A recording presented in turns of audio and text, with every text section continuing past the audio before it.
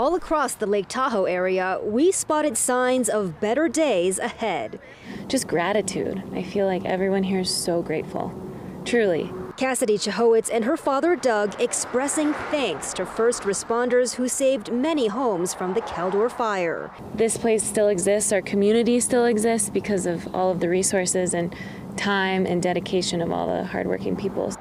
The heavy smoke and flames gone.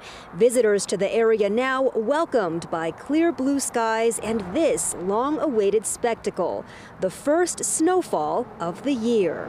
It was exciting.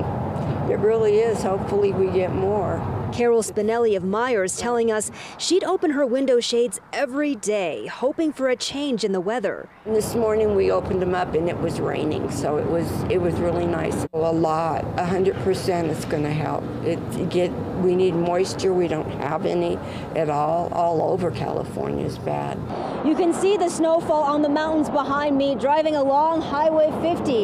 It's a sight so sweet, it looks like someone sprinkled sugar on the Sierra. It feels very good. Resident Dan Gachet eager to welcome people back to the Myers gas station where he works. As far as tourism is concerned, you can really see it on the weekends improving. People are coming back and we're glad to have them, that's for sure. Hopeful for more fresh powder and friendly foot traffic. It's beautiful. No complaints. I don't care how cold it gets. It's beautiful. It really is.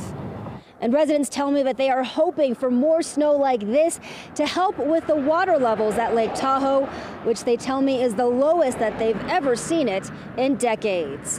Reporting from Echo Summit, Stephanie Lynn, KCRA 3 News.